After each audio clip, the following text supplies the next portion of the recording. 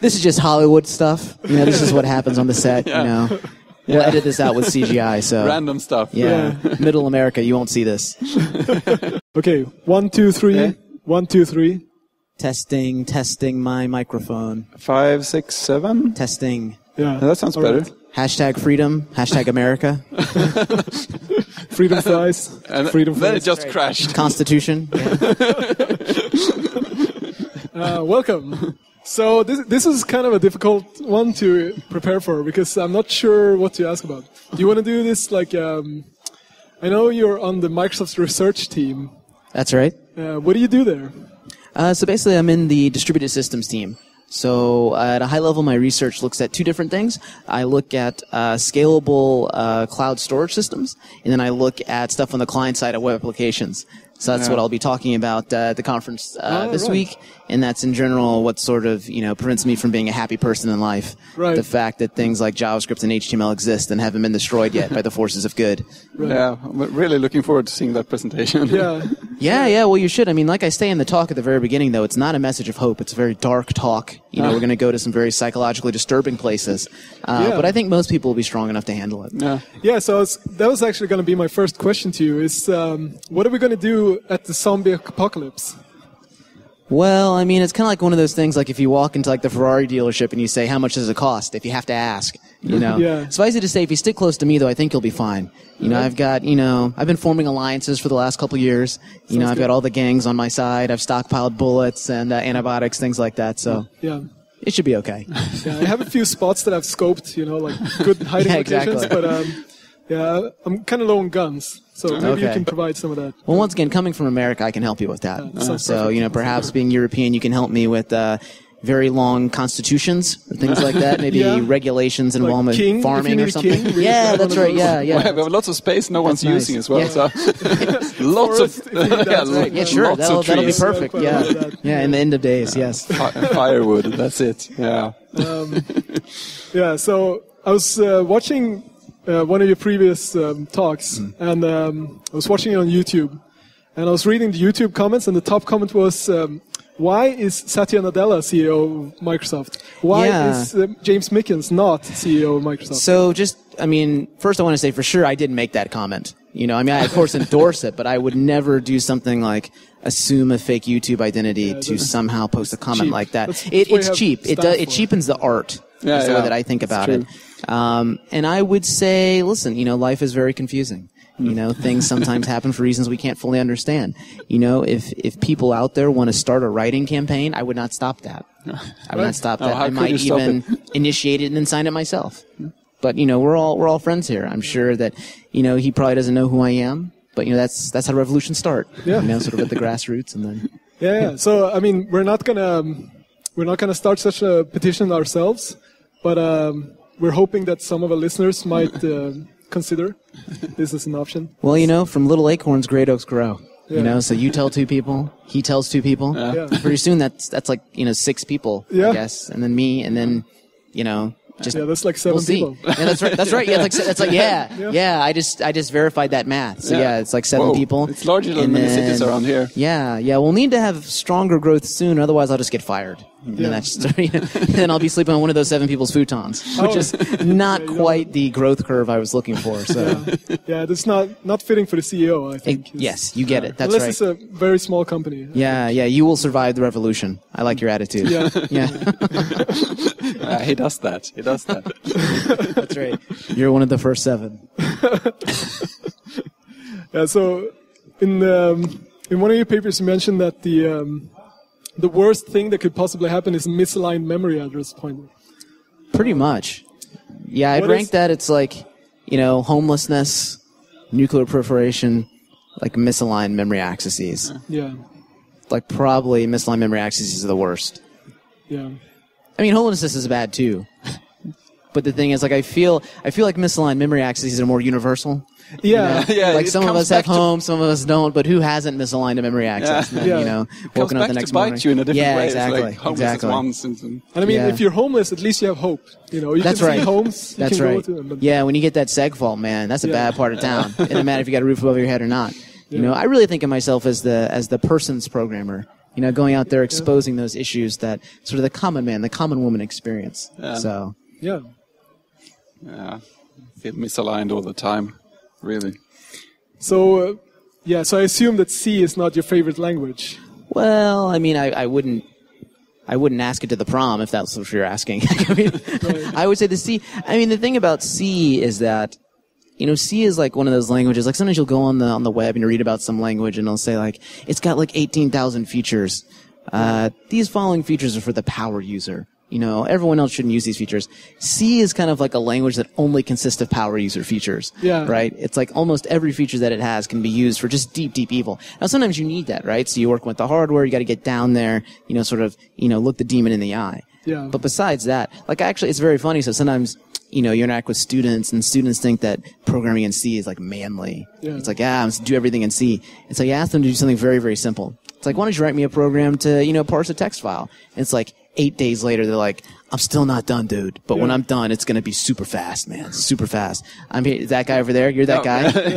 Maybe that guy started it. I might be that guy. Okay, you might be that guy? Yeah. Okay. That's pretty cool. It's like usually when you talk about that guy, he's not actually there interviewing you. Yeah. I feel like this is an amazing interview. Yeah, cheers. Yeah, this is great. Wow. It's like being interviewed a story for my grandchildren. Yeah. Interviewed by the Yeti. That's right. Yeah, I'll be 9 years old. I was sitting there, and then I talked to that guy. He was there. Yeah, actually, it wasn't a friend of a friend of a friend. He was right there. I actually met him. Yeah. And he was writing his game in straight C feel and like, OpenGL. Yeah, like a Terminator meeting John Connor, though. Like, do I have some obligation to take you out? You're that guy. No pressure. Yeah, exactly. That's okay. Yeah. You're still one of the 7. I haven't kicked you out.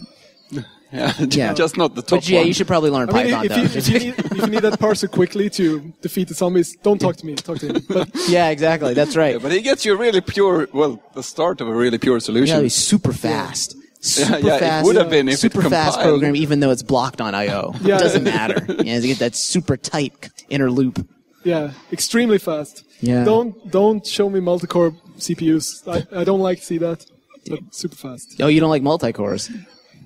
It complicates things, you know. Oh, okay. So you just want to keep things very simple. Text parser. Like, interesting. Don't extra things to yeah, it's like you like speed up to the point at which you would require another core. Yeah. At which point you're like, I'm out. You should drop the mic. Yeah. I've had enough. Nothing should need to be that fast anyway. Yeah. Do you like iteration, or you just mean like that straight line code? Yeah, I mean, I love this stuff. Like if I have a variable, I want to increment it. Like, that's totes. I only increment variables. Yeah. Because if you decrement them, you're just going to have to increment it again. Yeah, I mean, that's like admitting that's you're a waste wrong. Of time. Yeah, exactly. Only go forward. I guess you can kind of like if you're decrementing one and then incrementing twice, it's like you're doing a moonwalk, you know. It is. It's childish, if we can be honest. Making progress. I believe subtraction should not even be supported by high-level languages. I mean, if you subtract enough, you're going to wrap. So it's kind of... It's true. Yeah, but see, if you want to do that kind of stuff, you know, be a philosophy major. You know, just continue adding. I mean, listen, you see a lot of brutal stuff out there. I mean, it's very funny because, like, actually, like, you know, if you look in the kernel code sometimes, you'll see, like, these weird little things. Like, instead of, like, people doing these very straightforward things, they're like, listen, dude. And you can almost tell the programmer's kind of looking shiftily around, like, as they're programming it. They're like, instead of doing an add, I'm going to right shift by 1. I'm going to and it with the special constant x, you know, and you read it. And then, you know, it's like, well, that's nice if that works now, I swear. But, like, someone's going to change one little thing, like, 2 files away, and then just zombies are going to walk the earth. It's going to be a pain. But seriously, that's a good message to tell to the kids, though, I think. Don't ever decrement. No. Then nothing good can come of that. Yeah, that's right. Also, too, I never have my functions return. I feel like by treating the stack as an infinite resource, I really demonstrate my power over the machine. Right. Yeah. Yeah. I mean, you always have exceptions, you know? That's right. The machine will tell you when you've run out of stack. Yeah. It's kind of like my attitude towards paying taxes. I don't. And then the government will just tell me, like, hey, you owe us some taxes. I'm like, get a clear message. Thanks for that. Yeah, you've done all the hard work for me. And now, and then maybe I will pay that, maybe I won't. Yeah. So, you know, that's how I keep this baby soft skin. You know, delegation. It all works out in the end. Right. That's wonderful. That's right. That's right. Exactly. Putting on a clinic, gentlemen. Putting on a clinic. So I was going to ask you. You're experienced. You've been doing this for a long time. Yeah. What would you say? And by this, just life. Yeah. I've just been doing life for a long time. Just been out there keeping it real. Yeah. On the streets, you know. Basically, like I'm like a Black Gandalf. Is the way I would describe him. You can't say that. No, But I can say that though. Especially not in Sweden. You did say that. That's right. I did say it. That's right. Yeah. Totally. Yeah, that was one thing. I was telling one of my friends I was coming to Sweden. They're like, "Yo, Sweden's pretty cool, but like, watch out." Like, watch out for what? And the person said, I don't know. I just read the news. You should watch out. You never know. Yes, exactly. So my first day walking around Malmo, I'm like, I should be watching out for stuff. Yeah, what's going on? Don't Well, actually, Malmo was featured on Fox News as one of the most dangerous places in the world. Well, I mean, Fox News is the only place I get my news from. Yeah. And I accept it uncritically. So that's, Fox Well, I mean, News it's says fair that's the and case. balanced. So That's what I love else about can it. you ask? It's the conjunct. It's not just fair or balanced. No. It's fair and balanced. I mean, everything. That's the most powerful thing. Yeah, I mean- That's the other thing too. Don't increment. Never use or. Have confidence. Yeah, since. Have confidence. Only use and. Yeah, no if. Yeah. Since. No if. Yeah. Exactly. Since. Exactly. Yeah. There you go. Mm-hmm. And I mean, a scale that's pushed all the way into the floor, that's pretty right. balanced too. That's right. That's right. Yeah. But I feel we're getting off topic. So I believe I last left off of Black Gandalf. Oh, yeah. Just to sort of land the plane. Yeah, I want to see where this is going. For your magic staff. Yeah, exactly. It's back at the Comfort Hotel. Yeah, I got a special room that had a special staff holding closet just for that. Is it easy to get those through airport security nowadays? I find it's better to ask for forgiveness than permission. So typically I just stroll through there. I mean, as it turns out, you can't stroll into Mordor. You can stroll through airport security holding a Gandalf staff. So. Turns out the you shall not pass doesn't actually work. That's right. Very subtle. It's very subtle. Yeah. Stop the Balrog Throw thing. back in your face. That's right. That's right. Oh, man. Yeah. Okay. Have I just ground that question into dust? I'm still on Black Gandalf. Like, it's just such a. It's okay. It's okay. It's a compelling concept. Yeah. Oh, yeah, definitely. Yeah. Just run around in the studio space. That's Yeah. not a Peter Jackson movie, though. That's right. Some other director, I think. Yeah, exactly. So I guess Tarantino, if you were maybe. Gandalf, then Yeah. who is Sauron? Who is Sauron? That's a good question. It's interesting because I have so many entities that I dislike. It's difficult to sort of narrow it down to one thing. I might say maybe the W3C. Really? So yeah, they're good kids. In case any of them are out there, I'm sure they're all going to heaven. I guess the problem is like those documents, though. I read them sometimes, and I'll discuss this a little bit in my talk tomorrow. Yeah. And it's just like, it's like waking up in the middle of a nightmare. It's like you're just trying to understand, like, what's the web worker interface? And so, like, if you're talking to somebody on the street, you'd be like, oh, web workers are sort of a interface, introduce multi-threading into the browser, so on and so forth. But then you read these docs, and it's like all these, like, hyphens and braces and footnotes and stuff like that. So and it's many. like, to understand web workers, first you must understand Kant's notion of free will. And you're like, what just happened to you?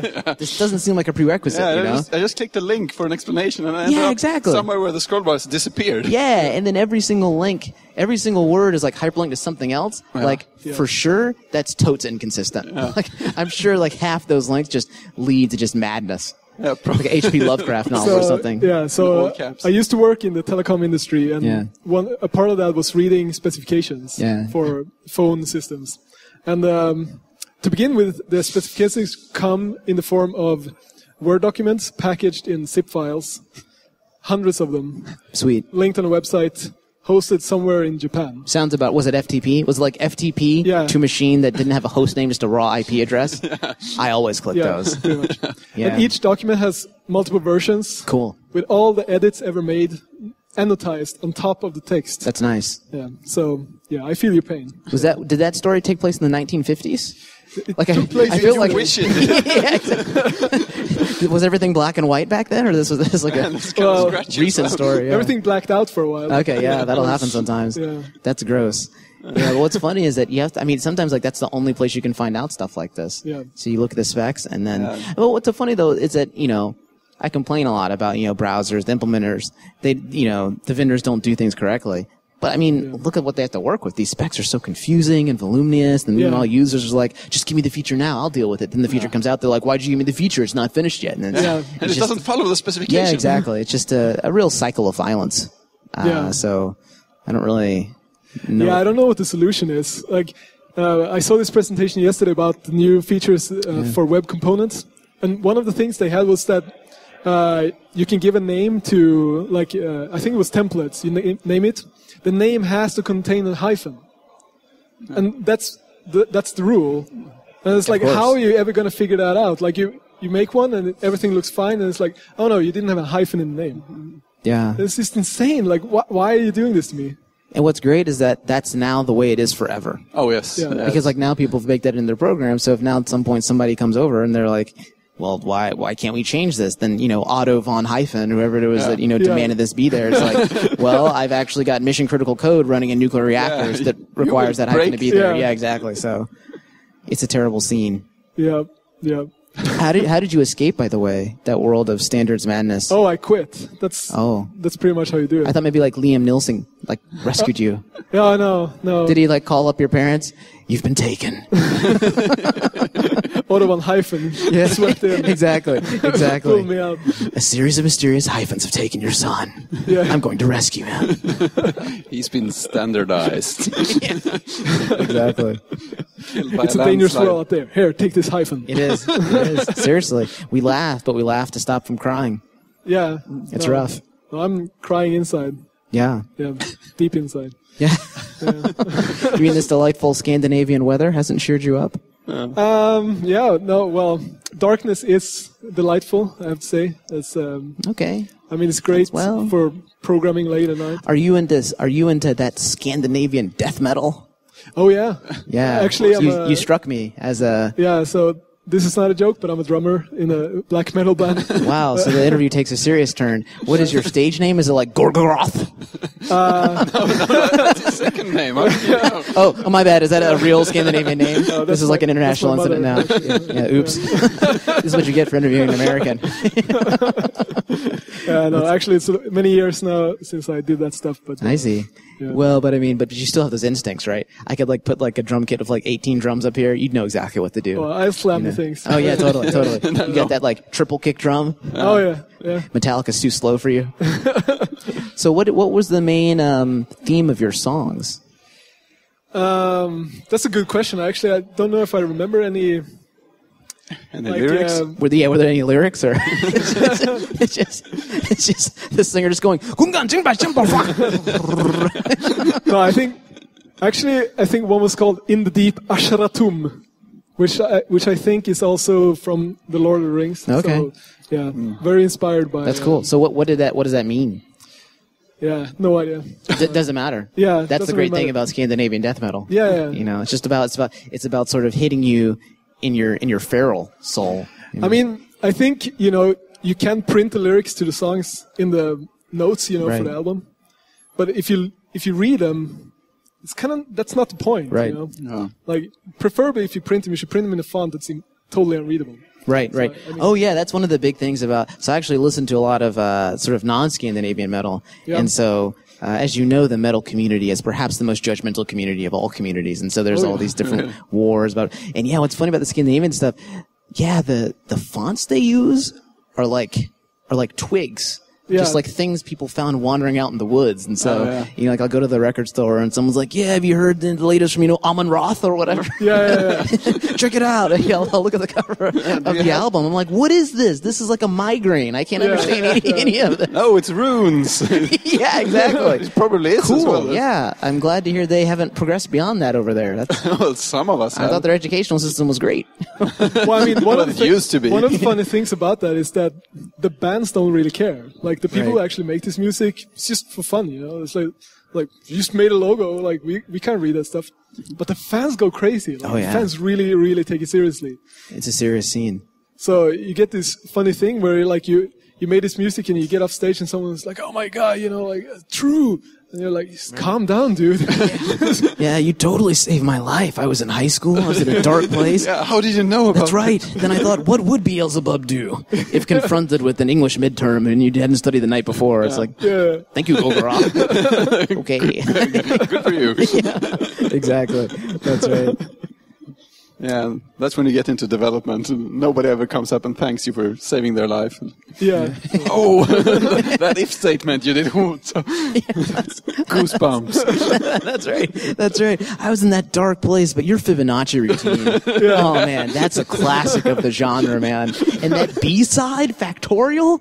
Oh man, that was killer stuff. Why doesn't Code have B-sides? Yeah, that'd be awesome. How do you release a oh, single? that guy's fist buzz. Like, it's legendary. That's right. I can run that function all day. Oh, totally. The way he skipped that inner loop in SHA-1 and now it runs like 8 times faster. It's amazing. Nothing but collisions, but super fast. Yeah. I mean, we talk about rockstar developers all the time, but we don't really have rockstar developers. Like, maybe that's what we need, you know? Like, that's the next level. Like, the program stumbles in, trashes the hotel room. Yeah, totally. Well, I mean, to be honest, I've done that already. I didn't know that there was justification for it, but now, that's way right. ahead of us. When the Swedish police show up, exactly. I mean, I'm a rock star, bro. It's the incrementing. You know? Yeah, exactly. Never decrement. Research is about being on the edge, right? Totally. And if that requires me to throw a TV out of a hotel room, so be it. Mm-hmm. I mean, you do what you do to ship, you know? That's right. Ship that TV. That's right. Yeah, exactly. Yeah, fail another unit test. Yeah. See what I do to the other TV. Yeah, same fate as the first one. Yep. That TV is in the cloud now. That's right. Yeah, that's right. He's sleeping with the fishes. Yeah, totally. Next question. Yeah, just free form. It's just free form. You know, like jazz musicians out here, just riffing. Yeah, exactly. Yeah. That's what we do. I mean, Are you into music? Yeah. So I listen to a lot of rock music. I play the guitar actually. Oh, yeah. So yeah, I mean, I listen to all the sort of what I consider to be the classic stuff. So Metallica, Sepultura, things like that. Diamond Head, like some of these obscure like British bands. Denmark is quite close, if you want to go visit. Yeah. So I'm thinking, going to. Oh, is that where most of these bands are coming? That's where England is. Diamond is. Yeah. I see. Yeah. I think I'm actually going to go over to Copenhagen on Saturday. So I should just be able to go over there and wear like my British steel. Oh yeah. Bomber jacket. They'd be like, yeah, come rock with us, yeah. As our scrolls of wisdom predicted. Yeah, just as a tip, if you're gonna put on a back print, be careful because there's a lot of biker gangs in Copenhagen. You don't want to wear the wrong one. Oh, I see. That's good to know. Yeah, that's kind of like I went to England one time during the World Cup. And I thought, that's so cute. These people are into football. Good for them. Yeah. Take their mind off of stuff. So, but I didn't understand, like, the allegiance to, like, your favorite club is, like, stronger than your allegiance to your family. Oh, yeah. It's, like, more important. You don't mess with that. Yeah, so I went to some restaurant or some bar or whatever, and they come in there and say, which team you rooting for, mate? Oh. And I'm like, I didn't really know. So I thought, like, what team do I know? I don't really know anyone except for Manchester U. So I'm like, Manchester U. He's like, get out of here. Because this is apparently like a Chelsea bar. I don't know. It's crazy. But, I didn't get stabbed, so. No. So story has a happy ending. Yeah. Can't have been too wrong. Then. That's right, yeah. I'm here to tell the story. Yeah. No, definitely. There's some things you don't want to get wrong, and, like, football in Britain, like, no. You don't want to go there. It's an intense scene. Yeah. No right answers. Yeah. But exactly one right answer. That's right. I guess. Yeah, totally. All right. So distributed systems. Yeah. What would you say is the most distributed system you've ever developed? The brain. Yeah. Kidding, of course. I mean, it depends. I mean, I think in general, distributed systems are just very tough to both build and to debug. I mean, and I think unfortunately, a lot of sort of classically trained researchers or software developers, they oftentimes don't think that the web is super complex because they sort of learned about the web 15 years ago. They edited their website with Notepad, and now they're like, oh, it's just some tags. Yeah. Now it's super, super complicated. You've got all these layers. You've got caching layers, memcached, stuff like that. You've got various database stuff on the back end. Yeah. And then the client, you have like all these, crazy technologies, particularly with HTML5, you've got, the video, the audio tags, stuff like that. You got web workers, you got web sockets, all those kinds of things. So probably the trickiest distributed system I developed was actually, this research system I developed, to do speculative JavaScript execution. So the basic idea is that, you load a web page and, let me give you a very simple example. Suppose you've got an image gallery, right? And so you hit the next button, and it's going to go out and it's going to fetch that image. Right. So if you have a poor network connection, that fetch is going to be super slow. So what you want to do is try to hide that fetch. So I created this system whereby you have this JavaScript library that essentially speculates or guesses that you're going to generate various event handlers. Right. So basically what it would do is it would create like a shadow copy of the JavaScript runtime, and then it would guess that you would hit next. It would go out and actually issue the fetch, but it would only update the shadow copy of the browser runtime. Right. Then if you actually hit that button, if you generate that event handler, then it would say, okay, let me just swap in this pre-rendered world, if you will, and you've hidden the network latency. Right. Jeez. Trying to debug that thing was like trying to write Inception 2. This is like the worst thing in my entire life. Because first of all, I mean, JavaScript is just the left hand of Satan. Yeah. Second of all, I'm dealing with like these multiple speculative universes. Yeah. And so like things would break. And I'm like, what universe am I in? And like that was actually a legitimate question. Like usually it's just some like 15-year-old boys that are around. What universe am I in, man? Like, what's going on? This is a straight question. This is that's right. Where am I? Question. Actually, what has happened to me? It's like Total Recall or something.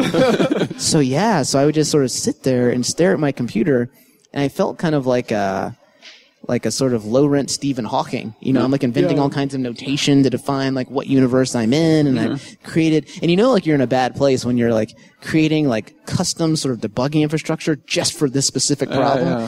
Firebug was not going to hack it.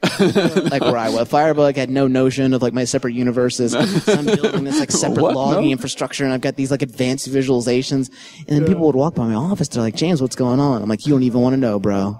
You don't even want to, just go. Save yourself. Yeah, I can't be saved. You should just leave, man. Fly, you fools. Now, and what was so funny is that some of these bugs were just like super simple ones, but they manifested themselves in like the creation or destruction of worlds. I felt like Galactus or something like that. It's just so amazing. And so I spent like I think a week on this very simple bug that was just improperly initializing this object. But then like that object was like the God object. It was like the Odin object, you know? Right. And it's like if you didn't initialize the Odin object properly, then like all other objects that spawn from it become broken. Man, and so it was one of those things where I found the bug and I realized how simple it was. Yeah. And I was like, are you kidding me? I was just ready to just like throw my laptop in a river, just go become a priest or something. It's like, this was not meant for me. But I eventually got it figured out. But man, that was horrendous. Those bugs are definitely the worst ones, where you just spend days and days trying to find it, and when you find it, it's so ridiculous. Yeah. And you just feel like, why did you waste my life like this? And the thing that's so terrible too is that, you know, it's not one of those things where you just say, hey buddy, would you mind just taking a look over my shoulder and, you know, seeing if you can find out what's going on? Because it's like this deeply encoded knowledge that I've sort of like, you know, it's like an evil tree that has like these vicious roots, and you can't do anything with it. You're the only person who can solve it. I mean, it's very funny because one of the things that I like about research is that, you know, at certain points, I'll be the only person who knows something. Right. You know, and I'll want to publish it and like let other people know. That's kind of a neat feeling. Like you discover something, like, wow, I'm the only person on earth who knows it. Yeah, really. That has like a downside too. It's like sometimes like I'm the only person who can solve this bug because nobody else was stupid enough to try to make this new system. It's okay, it's not like I'm alone in this multi-universe. Exactly. Yeah, I can't go on Stack Overflow. It's like, hey guys, has anyone happened to create the same experimental research system I've created? If so, do you have an error on line 256 of, you know, Subject line, a simple question. Exactly. I guess that's the problem, because you can't have a Stack Overflow for researchers, because everyone will just be asking their own. That's right. Yeah, it's not gonna do any help. I mean, it's tricky. I mean, luckily, you know, once you've been doing these things for a while, you sort of get sort of instincts, you know, that are good. I mean, one of the funny things is sometimes you'll work with students, and they're like, "Hey, man, I'm really interested in working in the web." I'm like, "Well, you're probably not. Like, you're probably not. I'm not trying to scare you off of it, but like, I'm trying to scare you off of it. Like, it's going to be very intense, you know?" And so you can do whatever you want. Don't do it. Yeah, totally. That's right. All your dreams can come true. Most of your dreams will not come true. So any one of them might, but yeah. So, you know, sometimes they'll come to me and they'll say, "Oh, I got this bug in my code. I've been looking at it for 4 hours. I can't figure out what's going on." And I'm like, "Yeah, well, I mean, the problem is that it's a Tuesday, and then you open that page up in Safari, and then you actually were hitting F7 when you're opening the page. Don't do that. Open it tomorrow on a Wednesday. Hold F12 instead, okay, and then hold Shift. That's the key. Clear the cache. Now, the cache isn't actually going to clear because that never works. No. It's going to partially clear. Okay, but that's going to be good enough." They're like, "How do you know that?" I'm like, "Because I just Yeah. I'm just in a terrible place because like I've been exactly where you are. Yeah, exactly. Yeah, I've been crawling through this for years. I'm doing the incantations because... Oh, yeah. I mean, it's very It doesn't hurt anyway. Well, what's interesting is that, in the regular development world, like your compiler is almost never wrong. Yeah. It's almost always unreasonable to say, oh, this is a problem in GCC. Yeah. My code's correct. Like in the web world, the browser is wrong almost all the time. Oh, yeah. Yeah. Like your code is certainly wrong too. But it's like the browser is often broken. Yeah, we can't even find our error because there actually was a bug in Chrome in this version. Oh, yeah. That's almost one of the worst things about the browser because it's so forgiving that you can write any kind of crap and it kind of works. And how do you know that what you wrote is actually right? Oh, yeah. Well, you don't. And what's so funny is that, I mean, we're doing important things on the browser. This isn't like, Angry Birds, if it breaks, lol, it's just Angry Birds, I lost my high score. This is like, banking, it's like email, stuff like this, things that you would want to work correctly. Yeah. And people are kind of like, well, just, something will load in your browser. We don't really know what it is, but... Yeah. No, and something will break somewhere in the browser as well. Yeah, that's right. That is. You'll get something. And that's such a weak guarantee. It kind of freaks me out, too, that we're building all this stuff on such a weak foundation, and such many layers of just crap.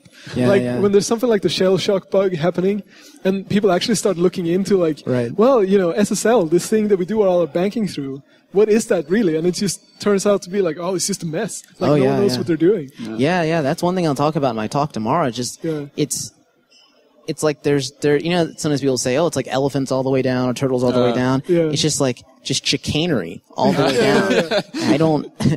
I mean, people have all these JavaScript libraries that, make things, they hide certain uglinesses of the things below it. Yeah. That's kind of true, but then they just introduce other uglinesses too. So it's like instead of people going on Stack Overflow and saying like, well, how does Firefox handle this weird thing? They're like, how does jQuery handle this weird thing? Or like, how does Angular handle this weird thing? So really, I think that we need sort of a fundamental rethink of the web. So that's one of the things that I sort of think about as a researcher. How can we do that? But, until I can become an independent browser vendor, I have to live in this horrible world where, because I always, imagine like Intel was like, we're going to release a new version of, our chipset, and like, it may not work. Yeah. Like, it may well work. Like, we're feeling pretty confident about add. Yeah. But like function calls are not our strong point. Yeah.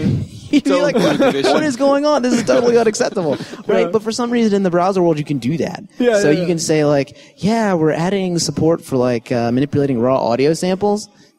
I mean, maybe. Yeah. Like there's an API you can call. We're not sure what audio is. Yeah, exactly.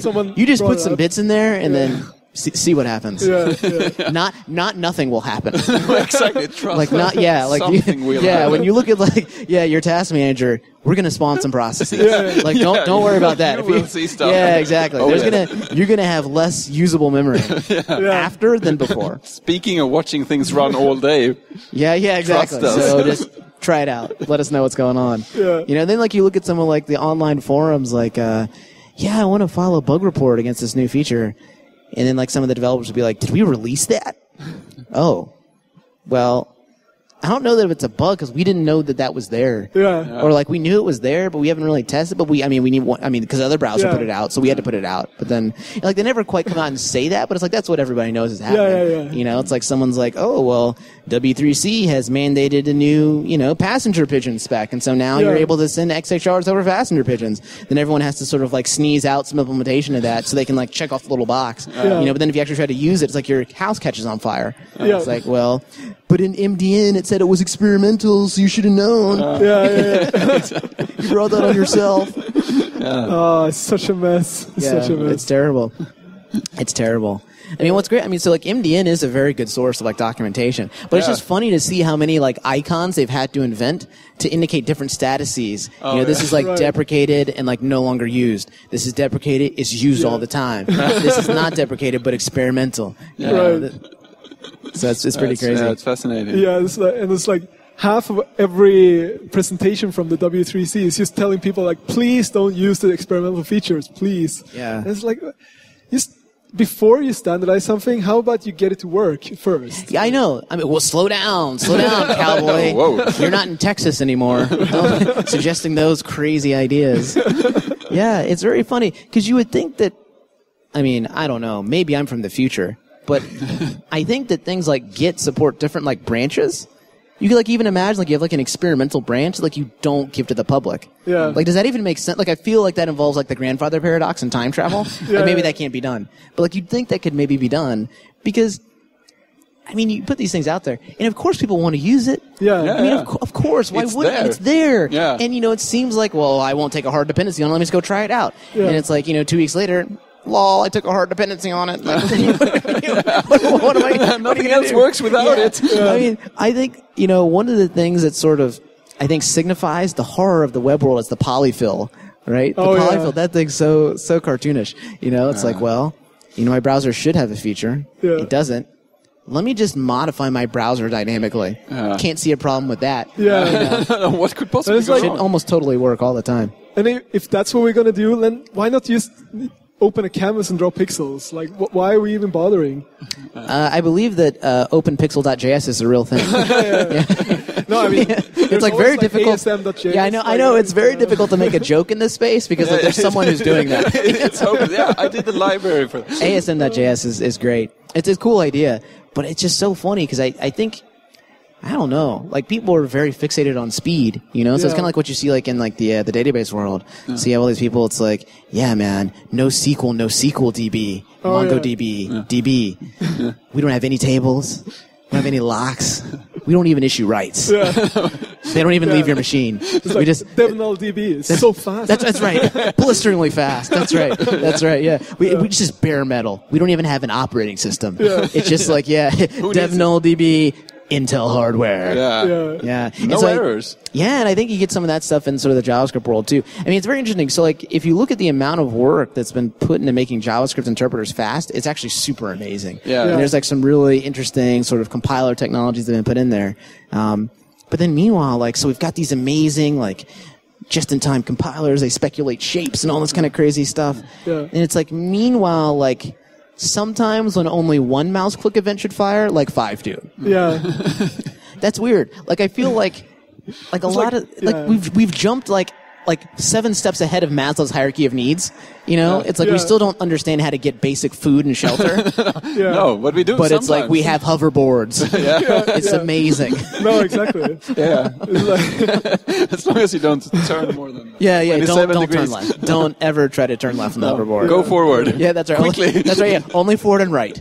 Yeah. If you want to turn left, just keep turning right. Then eventually you'll get to the left that you were looking for. So step carefully on the polyfills. No, I'm kind of a computer language enthusiast. Like I like writing my own compilers and stuff like that. Okay. Starting them. Like it's really exciting to see like the development in JavaScript interpreters, and it's amazing the work they're doing. It's like, how is this even possible? Yeah. But at the same time, it's so depressing because why put all this work into fixing something that's so broken? Yeah, it's amazing. So I've actually written a JavaScript interpreter and compiler before. Yeah. And like until you do that, you don't understand like a feature that seems very like fun and cutesy like at the developer level is just pure pain at the implementation level. Because what you'd really like, at the compiler level, like you actually want static types and you want all that stuff that JavaScript doesn't give you. So you end up sort of speculating on these things and having patch up code and whatever. But you'll see these new features come out. It's like, so the Farfignugan statement allows you to locally declare a variable which will not alias a global variable unless the variable name has 5 letters, in which case it's equivalent to a with statement and a let statement. Yeah. And you're like, okay, cool. And the developer's like, I've been waiting for this statement for years. This is so great. And then, the compiler people are like, we're going to have to tear the whole thing apart. The whole thing apart. I hate this, because they have like all these like super optimized scope chains and all this kind of stuff. And it's so funny because like in MDN's documentation, which is really great, they'll even say things like for some statements like, don't use this statement if you want your code to run before the sun, sort of burns the earth out. Because it's going to set off like all these cold paths in the interpreter. It's intense. And it's like you end up having to decompile optimized code, and it's like, why are we even doing this? Like, it's incredibly technically impressive, but it's just insane. And some of those JITs are not correct. Yeah. I was looking for a better word. Like, I mean, more we're kind talking word, about but debugging, like, they're just not correct. But I mean, once again, hey, it's super fast. Yeah. What's so funny is it's super fast. But it's like, what are you trying to do? So you go to CNN's super fast. Yeah. So you could learn about a 5-legged dog that was born in Louisiana. Like, I get it, that's cute. But like, did that have to render super fast? Like, who's gonna? And then I think people have these interesting sort of things like Atom.js. People want to do things like first-person shooters in the browser. Yeah. So that's kind of a cool idea, I guess. Yeah, it's really important. But do you actually want to do that? Exactly. I mean, why wouldn't you just want to sort of? And it's like you have these there's these basic problems. Like at the same time, on a technical level, you can do like 3D games in the browser. Yeah. But at the same time, if you accidentally hit the back button in the middle of a game, it's gone. Oh, don't. Who told you to do that? Don't ever hit the back button. Don't. Specifically Somebody told you not to. Yeah, that was like the number one thing you can't do. Don't hit the back button. Don't hit refresh. Don't ever hit refresh. What you need to do, you want to close the tab. Close the tab and reboot your machine. It's the only way to be safe. And it's like, in 1997, using the web, I had this problem like writing a text area and suddenly it just reloaded the page and the text is gone. I still have that problem. Oh, yeah. No, there's been no progress in that area. Like, why? No, that stuff is... Why fix that when we can make JavaScript faster? Yeah, exactly. Like, that's why the attitude is so strange. It's like if you've ever tried to write just like a very simple, like what you see is what you get text editor. This is such a character builder. I mean, because you go through these things and like just very simple things like what happens when I press and then release a key? Yeah. Just straight up. That's all that I do. Load the tab. I press and release a key, then I'm done. Yeah. What happens? Answer. Only Zeus knows. Yeah. It's completely unclear, right? No one asked that question. Yeah. Like, here's an even worse question to ask. What happens if I press a key and then hold it? Oh, no. All bets are off, man. Well, I mean, are you using Internet Explorer or are you using Safari? I mean, which version? That's right. That's like that's like the high level node in a decision tree that's like at least 18,000 levels deep. Yeah. I assume that you guys have heard like Quarks mode. .org. Oh man, that site just cracks me up, man, because it's so raw, it's so real. Because I think like people like like you go to like all these websites for these JavaScript frameworks that are like, harness the power of mumblefood.js. Everything is clean, everything is simple. But it's like at the low level, like you're dealing with like multiple mouse click events firing when you didn't click at all. Yeah, and eventually something breaks, so you still have to know what's going on to figure out what just happened. Yeah, exactly. It's all leaky abstractions. That's right. All the way. Yeah, and I mean, everyone's just working on these new abstractions on top of the previous abstractions, while like the whole framework is just convoluted. It's a horrible mess. Yeah, like I feel like we would have solved cancer if like 70% of the people who work on these frameworks would just go be doctors or something. Yeah. I'm not saying these frameworks aren't useful, but I'm saying we still have cancer. Yeah. You see what I'm saying? So it's like... I mean, we have fast JavaScript and cancer. That's right. Yeah, I don't know that we picked the optimal point. This may not be the best universe that we created. So why don't we have faster cancer? No way. Exactly. I mean, maybe that's the problem. Like, we need to motivate people in the right way. It's just like, we need cancer to be faster. Like, optimize this stuff. Exactly. Yeah. It's like, it's no lock cancer. That's right. Asynchronous cancer. Now I'm feeling kind of ill. Yeah. I'm telling you, you could get billions of dollars for that in Silicon Valley, man. Oh, yeah. Go propose that idea. Yeah, it's crazy out there, man. Can you build a social network on top of it? Well, see, the thing that I'm worried about, though, is like, what's going to happen? So eventually there's going to be another crash, right? Like, for sure. That's just the way the economy works. Yeah. So, like, I feel like in some of these other, like, bust boom cycles, like, some of the people who, like, that got caught in the crash, they actually had, like, legitimate technical skills and, like, that they'll eventually be fine. But for some of these people who's, like, all they have is an idea. Yeah. Just an idea. They're hoping to just steal some rich person's money and then just, run away in a burst of smoke and then, spend it on, fancy cars or whatever. These people are going to be ruined. Yeah. Like, these people, I don't know what the next step is for them. Like, card games on the street. It's like, you see, like, the app Yo a while ago. It's how is this not the crash? Like, how can this not be the point where everyone just goes like, well, I'm out. Totally. Like, I feel like that was mentioned in Leviticus. That was like one of the signs that Satan's about to come back. Verily, and thou shalt see an app called Yo, and it shall go viral. Yeah. It's a big problem. But, part of it comes down to user education, right? I mean, because the thing is, that was a dumb app. People bought it. So exactly. really, it's like bad parenting. People should be going to their kids and be like, don't be that guy, who I happen to have met today. Exactly. Yeah. Oh, man. No, it's hard to get somewhere with JavaScript. Everything's swirling really fast, though. But So how do we solve it? I mean, that's the question. Like, how do you fix this now? Well, I mean, I think at some point it's tricky because I think that what really needs to happen is some big browser vendor needs to just sort of take a big bet and then say we're going to move towards a totally different system. It's going to be simpler. It won't be completely backwards compatible, but allow you to do, let's say, 80% of the stuff that you want to do. I think short of that, we're not really going to have any sort of sea change in what the interfaces look like because people will always be afraid, like, oh, what if no browser supports it and it's going to break some things? Why should I do anything different? And everyone's having too much fun with this stuff now. Yeah. And what's also true, I mean, it's kind of like just with the security. It's like the security folks always get upset because they say, oh, nobody cares about security. Yeah. Which is largely true, right? And so, like, with respect to robustness, I think this is actually sad, but, like, people expect web pages to do less.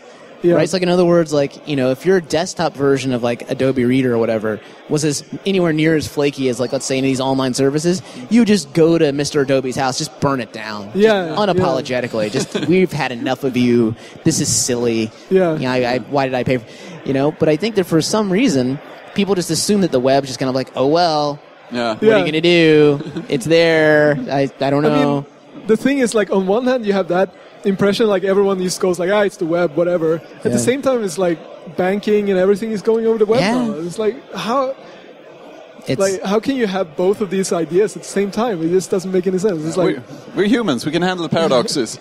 I mean, it's just the whole like certificate system is just so broken. It's like, you get a little lock and it says like, this communication might be compromised. Well, that's so funny. Yeah, so it's like presumably the browser should know better, but then it like poses you this like weird, like creepy guy question that you don't feel comfortable answering, It's like, first of all, most people don't even know about the lock. I mean, I thought everybody knew about the lock, but I was actually, I talked to people about this. I'm like, well, if you see the lock, they're like, whoa, what do you mean the lock? What are you talking about, lock?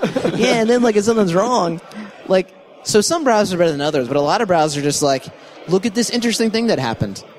This certificate doesn't match. It should be AE27B, but instead it's like FE890. What do you think?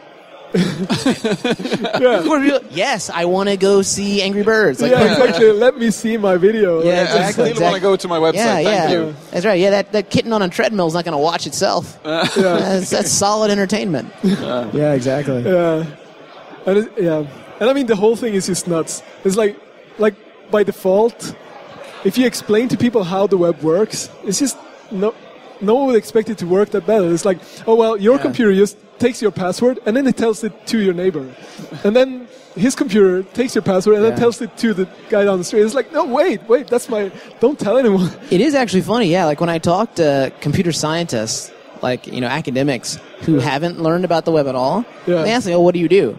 And I'm like, I work in the web. And they say, the web, that sounds quaint. Why don't you tell me about it? I tell it to them. And like 10 minutes later, they're like, just stop. That's filthy. Who did that? Yeah. It's a big problem. But, it is what we have, so what are you going to do? You just have to live with it. And it's so funny because it's not like mobile devices are any better. Like I said, no. I mean, everyone's always saying like, the desktop is dying and all this kind of stuff. Yeah. But it's dying just when we figured out most of the broken stuff. This is so unfortunate, And now we're just moving to these other junkier platforms. It's terrible. Yeah, that's really awful. Yeah. And it just depresses me, like when I got a new phone, and it has like a 4-core CPU, 2 gigabytes of RAM, and like I think it's 64 gigabytes of storage, and it's so slow and crappy and can't do anything. It's not enough. Like what are you doing? Like, what are you doing in there? Yeah. Nothing?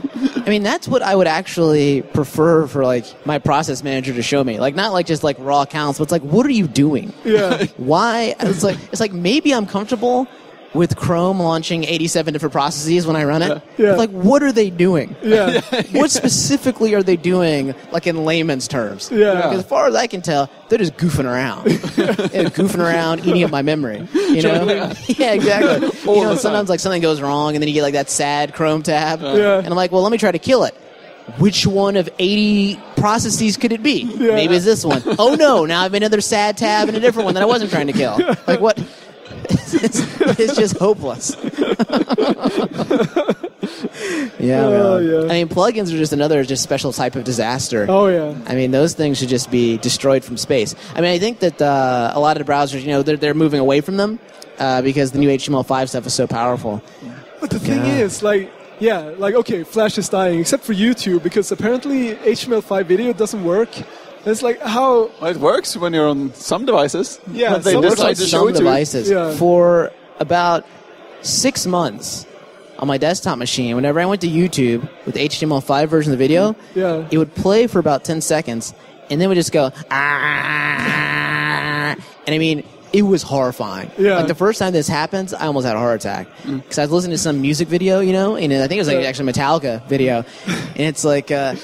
you know, it's so funny because, you know, their songs are so comedically dark, you know. Right. Hybrid children watch the sea, you know. Pray for fire. You're like, I just freaked myself out. What just happened right there? That was inappropriate. Yeah, and it's so funny because, you know, like I would try to like search for things, like how to fix this. Because, you know, there's all this like folk wisdom on the internet, like, Yeah. you got to go to your registry, son. And then you got to go to like, you know, or the Etsy directory, all that kind of stuff. It's like, I was like, oh, how convenient. A YouTube video that shows me what to do. Yeah. Play it. Step 1. It's like, what? I can't even watch the video that is designed to help me watch videos. Oh, yeah. You're in trouble. Is there an ASCII art version of this? That's another thing. Like, why? How come there's always a setting in the browser that fixes the problem? Like, why was that setting not set? Like, if you go to About Config, Yeah. prepare to have your mind blown. I mean, there's just, like, deep magic in there. Yeah. You know? It's like video freakout. True. It's like, no. Why? Yeah, exactly. Why is this on? Yeah, exactly. Yeah, enable buggy features. True. No, false. Those are false. Yeah, it's pretty crazy in there. It's funny too because there's a lot of folk wisdom on the web. I mean, that's actually a sign that the web is terrible because there's so much folk wisdom out there. And so, like, I mean, the whole reason Stack Overflow exists is because it's all a mess. Like, yeah, and so people will say things like, "Oh, my browser's slow. What should I do?" Yeah. And then people say, "Well, go to About Config and then turn your max TCP connections to like 800." It's like, that will certainly do something. I don't know. That's going to do what you want it to do. You'll feel good about it. Yeah, exactly. Exactly. Yeah, turn placebo. And the worst thing is that might fix it because suddenly you have 800 processes and it's slowing everything down, and suddenly the video is not playing multi-threaded; it's just playing one thread, so it works. So it would. I mean, at a high level. I mean, I don't know how to do this. It'd be great if we had a system that could actually sort of speak to you, like I said, like just in English, being like, "Hey man, what's up, Todd? Yeah, this is your browser talking. I'm not feeling too good today, so don't try to load any shockwave content. It's just not going to work out for you. Try me tomorrow; it might work out better. Because then you could feel like you could actually have like a conversation with this thing. Whereas now it just seems so random.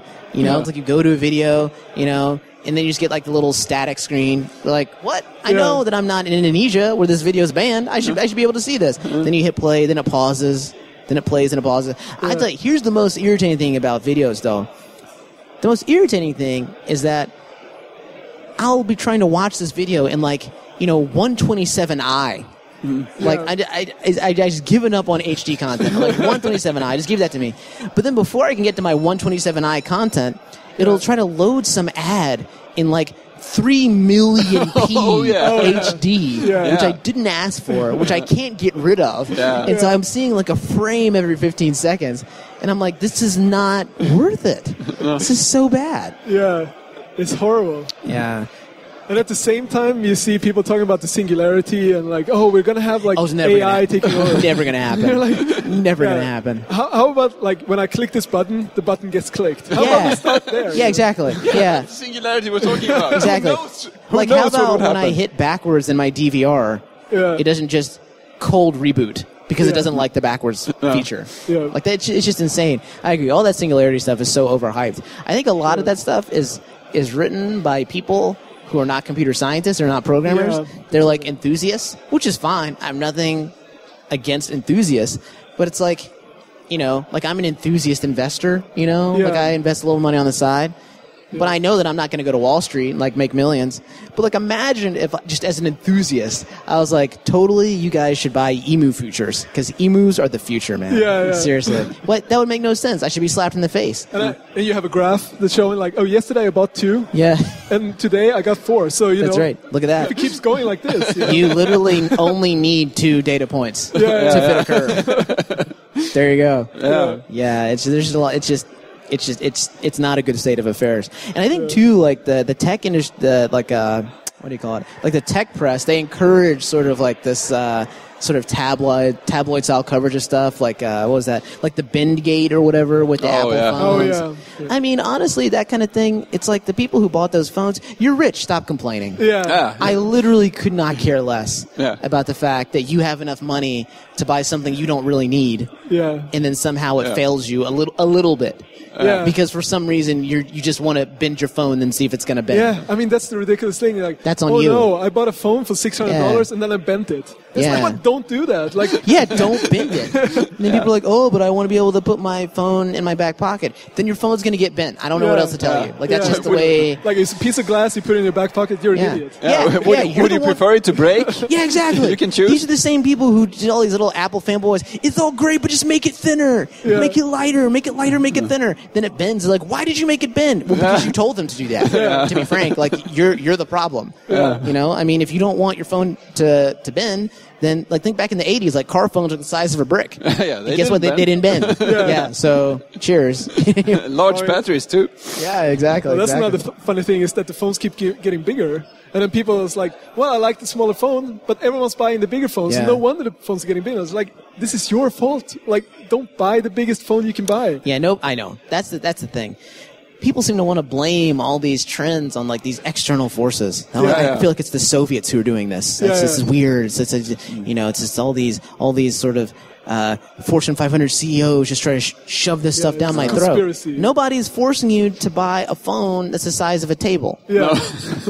That's what you wanted because you want to be able to watch, full HD TV on there, and so then that's what you get. Yeah. Oh, but I feel like it's brittle. Well, of course, because you also demanded it to be thin. Yeah. It's like, what? And it's so funny. It's like the people who are complaining, none of these people are like material scientists. Yeah. Like none of them have like deep backgrounds in chemistry or things like that. Like, none of them are like on this problem. Yeah. None of them are like, I'm going to solve this. I'm going to go read some books from the library and make a huge yet thin and lightweight phone that's like impervious. It's like, that's Captain America's shield. Like, it can't be done. That's what we want. Yeah, that is what people want. But I mean, I guess that's the thing. It's like everyone can have an opinion. You get to the point where it's like, I don't care about physics. I want to be like, okay, so you don't care about physics. Well, physics cares about physics. So I'm sorry, man. Yeah, like you can't get around that. Yeah. It is true. Everybody. I mean, this is generally, I think, sort of the affliction of the sort of like YouTube comment age. Like people think like, oh, because I can say something, it's a good idea for me to say something. That's actually not true. Yeah. So it's like, where I grew up in the South, like in Georgia, back in the States, like people didn't, like when kids came up and said something dumb, no one's like, oh, look at you, little man. Look at that cute little thing you said that's totally wrong about the world. People are like, you need to stop talking like that because that's tomfoolery. Yeah. And that's not the way the world works. You say, oh, isn't that mean? Well, guess what? Those kids don't grow up to be clowns. So it's like you gotta, I mean, I don't know what to tell you. So people go on these comment forums. And what's so great is that most companies, they don't respond to the trolls, which is the right policy. But every once in a while, they'll like retweet someone or be like, we're so sorry you had this problem. Then, of course, that just makes it 10 times worse. No, I mean, that's the worst thing you can do is to respond to it. It's like, that's a whole other discussion. It's like comments on the internet. There should be no comments, as far as I'm concerned. Yeah. Like, I mean, if I had a website, I'd run it like Singapore. It's like, listen, I'm the boss. And it's like, you're lucky to be able to get to my site. Yeah. If you don't like my attitude, then don't come to Singapore. It's just not for you. that's also funny. Like people who cry about censorship and like, oh, the freedom, man. Everyone should be. It's like, no, this is my site. Like, I don't like what you're saying. I'm gonna remove your own. Go to 4chan. Yeah, like that's what 4chan is for. Yeah, you know, like I don't. People just have these weird sort of expectations about. Sort of what life owes them. Yeah. And the thing is, like, life actually doesn't owe you anything. No. Yeah. Like especially not the internet. Oh, no. I mean, like, very recently, like, 50 years ago, life expectancy was, like, 20 years. Yeah. Like, you just be born, and then you'd be lucky to have a kid, that you're just dead. Yeah. You're just, like, eaten by a saber-toothed tiger. Like, you're just been tapped out by life. Yeah. And so now everyone's, like, living longer. We got these little, like, future machines. And it's like, oh, man, wouldn't it be great if they could do this? I'm like, yeah, but don't forget, like, your parents' like, they actually had to, like, deal with, like, you know, huge sloths. Yeah. Things like this. It was a tough scene. Yeah, they didn't even get a bent phone. Yeah, exactly. Yeah. That's right, yeah. Like, boo-hoo, my phone is bent. Yeah, that's right. That's right, yeah. I'm trying to defeat the Soviets. Yeah. So, you know. Yeah, can I call you later? Exactly. It's like every computer should come with an old person. He slaps you whenever you seriously. That's why I like using... that's world improvement. That's why I like using computers with old people, because they just don't... They're not convinced by, like... They're not fooled by all this, like, you know, shiny bells and whistles. Yeah. You know, it's like, you know, you show them, like, how to use email. What's this whole row of smiley faces and emoticons at the bottom? As it turns out, you don't need those. Yeah. You, in fact, should not put those in emails. Just literally put in your text and just be done with it. Yeah. Makes sense. Yeah. Yeah, sounds good. Covered all the good parts of the internet now. That's right, yeah, totally. I'm depressed. Exactly. It's such a fertile ground for conversation, because there's just so many accidents out there waiting to be so fixed. Shitty. Yeah, it's quite unfortunate. But you know, we're going to stick with this probably for the foreseeable future. Yeah. You know, unless I mean, it's job security at least. Yeah. Like, what I'd really want is just like for some aliens to just show up at outer space. Be like, your planet's going to be destroyed unless you get rid of the entire web stack, the entire thing, client, PHP, server, like, please. Yeah, exactly. No sophisticated civilization has ever survived longer than 3,000 years with PHP. Yeah, it's got to go. It's like. We were gonna like bring you into the club, like a international space, like you know, like PHP. I'm like, sorry guys. That's right. We're just gonna put up a wall here. That's right. Yeah, we're taking back the invitation to join the Tetrahedron Alliance. You got to sort some things out first. It's like bringing organic material into Australia. Just yeah. Exactly. Go away. Exactly. PHP is like bunnies in Australia. It's like, oh no. Yeah. We tried that once, and you know exactly. where it went. Yeah. Yeah, so I think that if there's like one take-home point I would take from the web, I think the web is not something that you should just sort of get into lightly. I think that's the problem. I think a lot of people get into the web, like maybe they're another type of programmer. They're like, oh, let me just dabble in the web, you know. And then they're like all these frameworks to let you make something which is like fairly broken, but actually looks visually quite nice and kind of bells and whistles. Like, ooh, look at these drop shadows. Look at this thing here. I can drag and move it here, and the fonts look nice.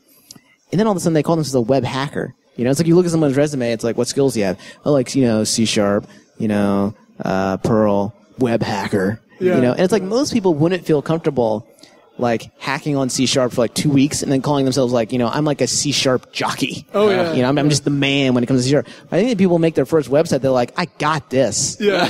Man, I'm the top 5% of the field. And what's sad is that that's both probably true. Yeah, exactly. but also objectively, it's like, that's relatively true, but absolutely speaking, you're not very good. You know?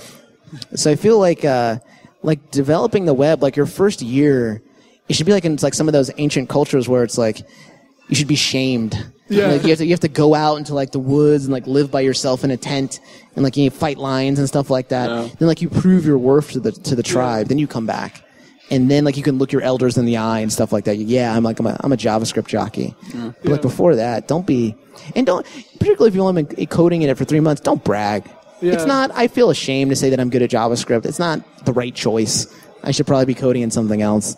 I mean, yeah, I don't know if it's the combination of like complete ignorance and lack of ability, but like why is it that the worse someone is on the internet, like the worse someone is, the more impressive the CV is. Like, oh, I'm a web ninja. And it's like web a big ninja. Picture of That's its face, like, you know, like, yeah.